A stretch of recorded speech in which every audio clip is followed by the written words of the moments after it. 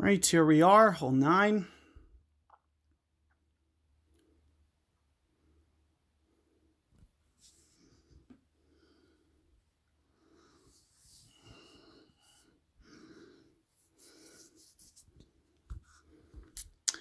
You can see opponent here, extra mile 9. You know, that's the problem with staying in the rookie. The only clubs that you can upgrade are Tour 1, 2, and 3. So you're stuck with extra mile for life. You're stuck with things like Malibu, Goliath. Like, these are the only clubs you can use because you never progress anything else. So it is ideal to move on to pro as soon as you can if you are worried about club progression.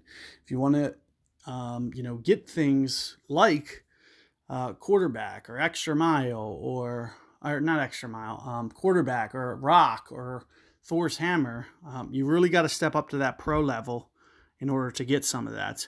Now, what I might do come weekend time is I might go with a berserker ball just to maybe get this up here just a little bit farther.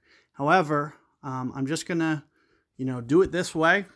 But as I mentioned, you know, the berserker would give you the added bonus. If you have a couple of them in your inventory, it might be worth using 1 or 2 come weekend just to get this up here a little bit farther and not have to worry about maybe the second hop hitting the rough.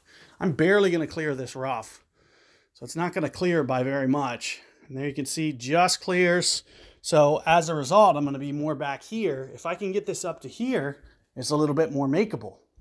So being able to get it up an extra 20 yards is ideal, you know, to increase that probability of holdout. But we're going to go with what we have. And as I mentioned, as you can see, we can still pull it off. Big topper is going to be ideal. If you want to go kind of with the no power route, you can go extra mile, but you're never going to have the top spin. You'll see that I outdrove my opponent, even with you know, a much less carry, and you know, my club gets up here farther because of that extra top spin. So that's the added bonus. You'll see here, let's see where we are, kind of at about mid club, almost towards min. We're very close to min here. So I'm thinking somewhere between 3 and 3.5 per ring. It's somewhere in that range for me. With a Thorn 3, actually, you know what, a Thorn 3, I think the accuracy is less on this. Maybe 40 accuracy instead of 50. 4.5 per ring at min. 4, so maybe 4 per ring, I'm thinking. So you'll see I'm going to go maybe just a fraction more than 1 right here. You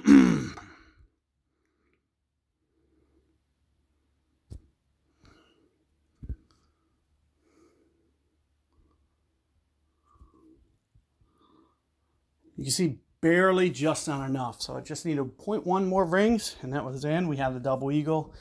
Very easy, straightforward shot, as you can see. But, you know, do be thinking things like that about the clubs. You know, in rookie, alls we can win is Tour 1, 2, or 3. So looking at our clubs here, you know, that's all top line stuff. So rocket, extra mile, big topper, that's it. Horizon,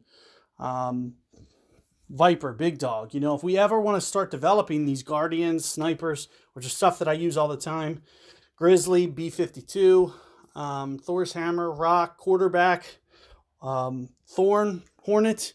The only time I'm ever going to progress those via tournament chests are in pro tournaments or higher. So making that leap, you can see I have 2 million here, and it only costs you about maybe 100,000 to play pro. So I would never actually play rookie with this account. But what I just did is just give you the demonstration of the shots that you should be hitting. But what I would do if it was me, and you know, I would take this account if I was actually going to be playing this, I would go into the pro division with this account because it has more than enough to compete. And you can see these clubs are not that, you know, they're not that high.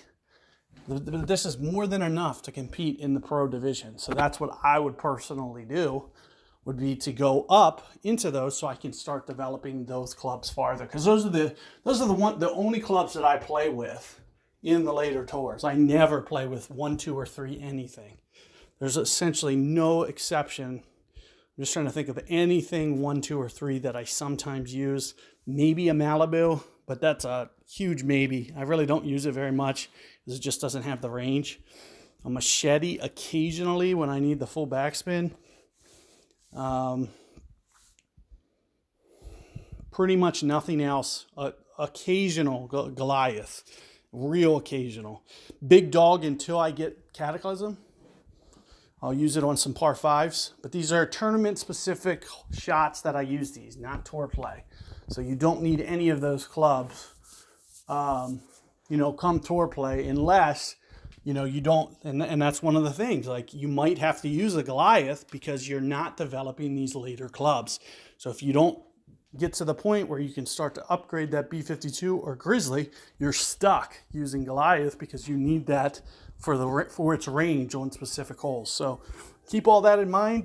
Good luck with your tour progress. And hopefully this tournament goes well for you guys, and I'll see you guys next time.